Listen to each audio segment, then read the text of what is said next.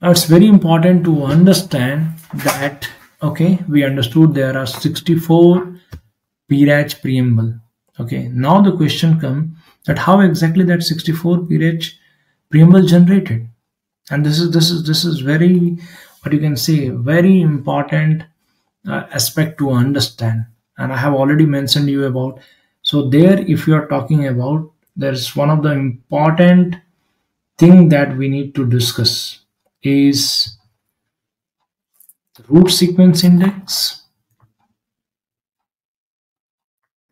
PRACH config index we have already discussed, and PRACH frequency offset already discussed. We are going to discuss about root sequence index, high speed flag, and zero correlation zone, which is going to help in generating 64 PRACH preamble sequence. Okay, and I will go with the technical definition, and I will take the example also that how exactly we can define this three definitions. Okay, so if we're talking about the root sequence index, okay, so you can see the root sequence index. So here it is 100. I will take the example and try to understand the significance also, but try to understand what exactly root sequence index is telling us and what is the definitions. If we'll go with the definition, root sequence index indicates that which specific ZF2 sequence the cell uses the first.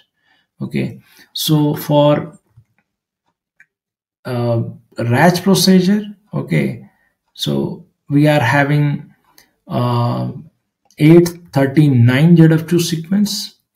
From 839, 64 preamble is going to be generated. Okay, so what exactly your root sequence index is giving? Root sequence index is telling that which specific ZF2 sequence the cell going to use first. So you can say the starting point. Okay, and the mobile device then create as many as cyclic shift from that particular sequence, okay, to generate the 64 preamble. Now we will try to understand, I will take one example also to let you understand about this. Try to understand what is zero correlation zone role in this. So what zero correlation zone is, you can say, one of the setting that is going to control that how many cyclic shift a mobile is going to, or your UI is going to create from one ZF2 sequence.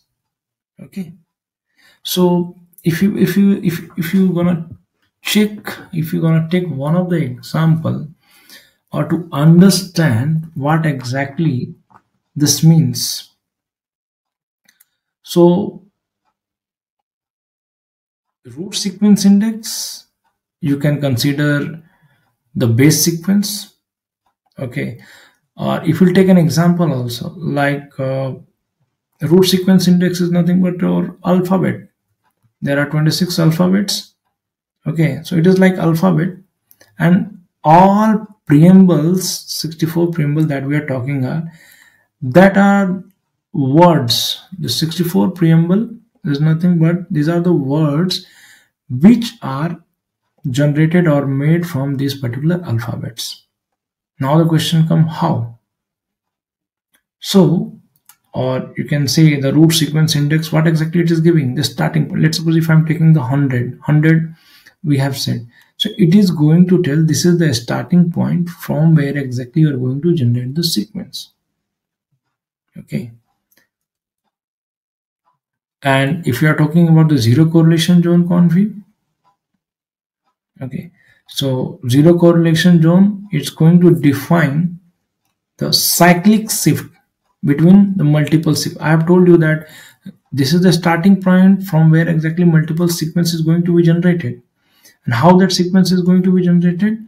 So the root sequence basically divided into small chunks. Okay, that we call it as a cyclic shift. With the small shift, it is going to generate the unique sequence.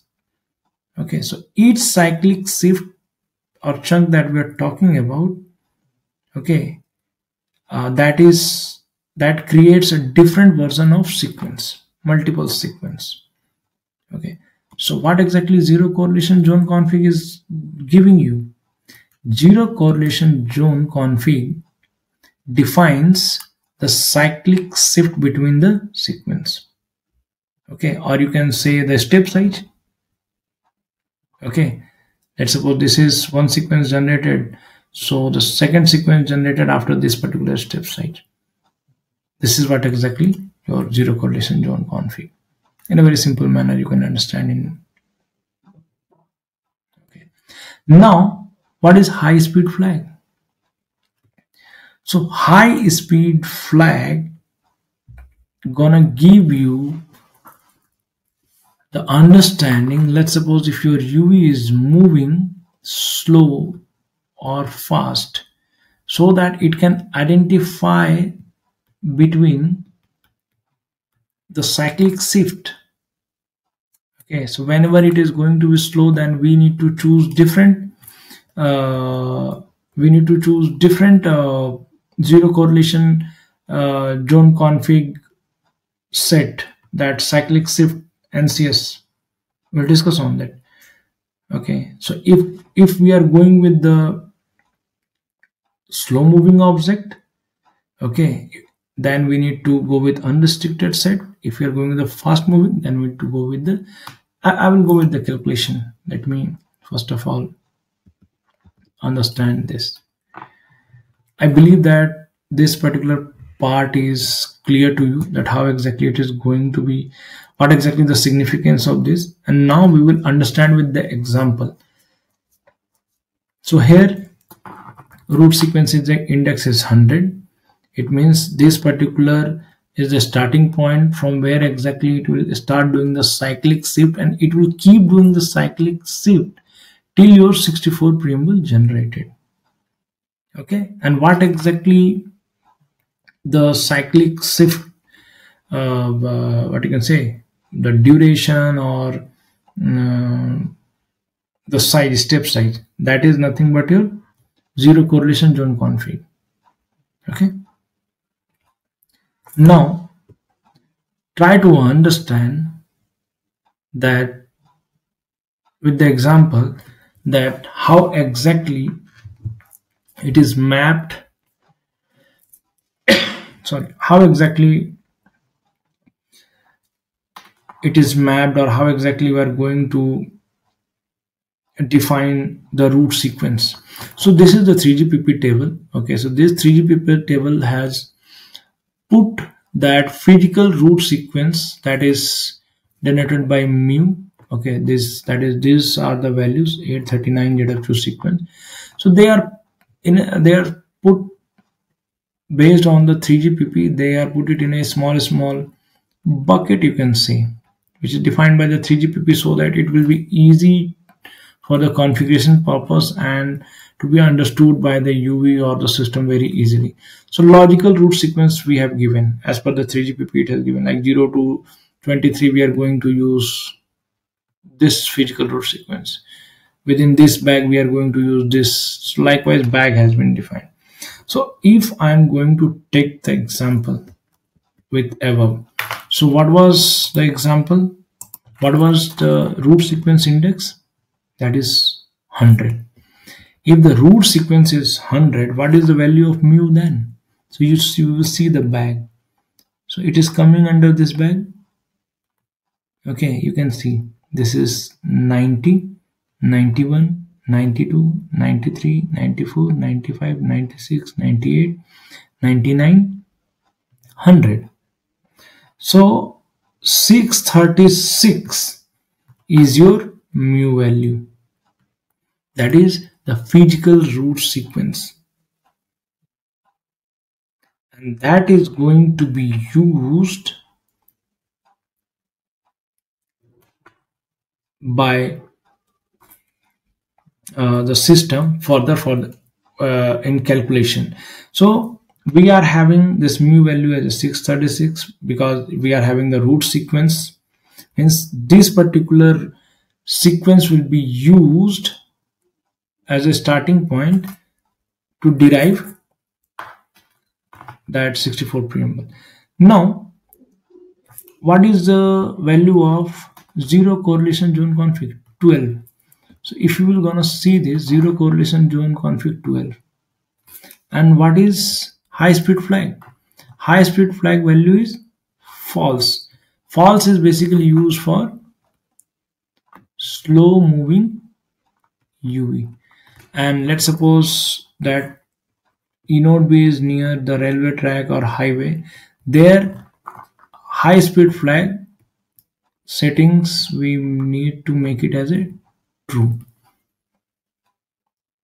so that the slow moving UVs, means fast moving UV and slow moving UV will not get confused. So if the value is false, it means that it is a slow moving UV. Okay, so for that particular purpose it is going to use NCS as this one, the false one. Okay, if it is true, then it is going to use 158. So 119, what exactly it is telling? 119 is telling that this NCS, that is a cyclic interval. Okay, it is telling now you can get 64 different periods sequence. Okay, considering this as a base sequence, which you need to, base sequence we have already got it. Okay, the base sequence, and we will do the cyclic shift to get the first sequence, the second sequence, as by doing the cyclic shift of the base sequence by 1 into 119 samples. Likewise, the third sequence, fourth sequence till 31, we are going to be get it by this particular calculation. By 119 sample, which we got it from here, it will keep doing the cyclic shift and keep generating that 64 preamble. So this is how exactly your preamble is generated.